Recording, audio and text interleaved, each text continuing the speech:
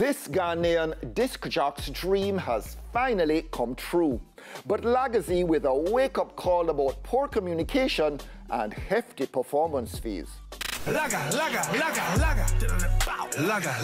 Radio jock Lagazee, bit by the reggae bug listening to his father's vinyls of Jimmy Cliff and Peter Tosh as a boy, later getting on air with a show of his own, now syndicated on 4 stations across the country. Millions of listeners. King Lagazee run the place. It's me again, ja. Ghana, the home of high life as well as local heroes Shatta Wale and Stonebwoy, but also the gateway to Africa for reggae music. Take off like plane on the runway. In a corporate office you walk into in Ghana, you either hear them playing some Bob Marley, Africa, unite. some culture, It's about. Burning Spear, So do you remember the days of slavery? Steel Pulse. Stop it, they just not stop the driver. All the youth over there are all into dancehall. Ghana is current, you know. Anywhere you go, especially when you enter into the ghetto, the garrison, trust me, everybody's into it. You have a lot of Gaza fans in Ghana. Through the Shatta movement with Shatta. Follow me to Gaza. Tentic was in Ghana recently at the Accra Sports Stadium. 40,000 capacity. When we invited him on stage, he couldn't believe his eyes. Most wanted. If Massacre, if he's to listen to me now and put things together and come to Accra, trust me, he will be surprised. Massacre, because I go to some dances and I drop his song, they don't know my story, and the whole place flatten. Oh, them a go let me know hungry before. Always Lagazee's dream to visit Jamaica. It's taken a while, but here he is. I am trying to bridge the gap between Ghana and Jamaica, because linking artists via social media sometimes is very tedious. Move, do, quick, keep up. Song like the Dread from TVJ, it's a big song.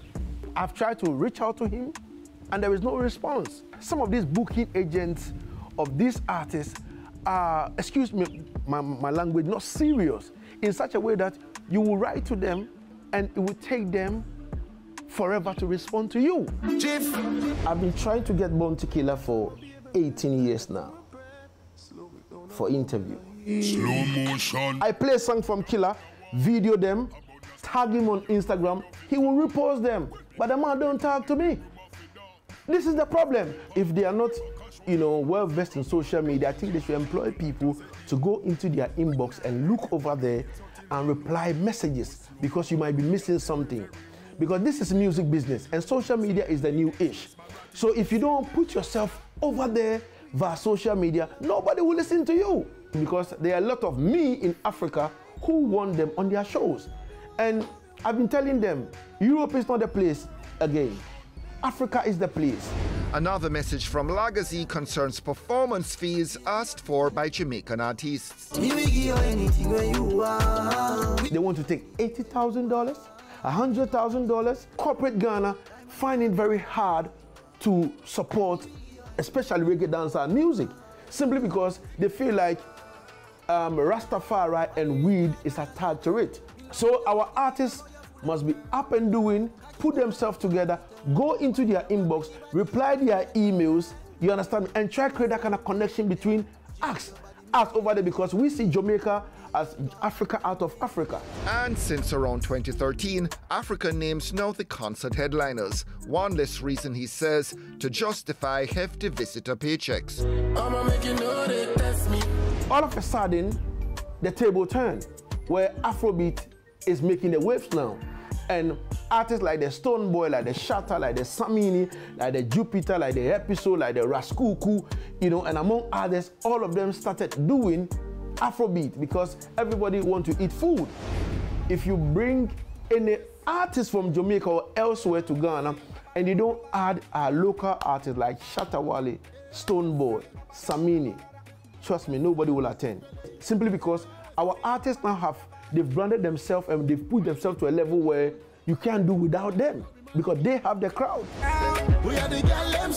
Okay, top 3 names out of Jamaica in Ghana right now, Lagazee. Number 3, Popcorn. Second will be Buju Banton. And the first should be Luciano. That's Ghanaian reggae and dancehall radio man Lagazee.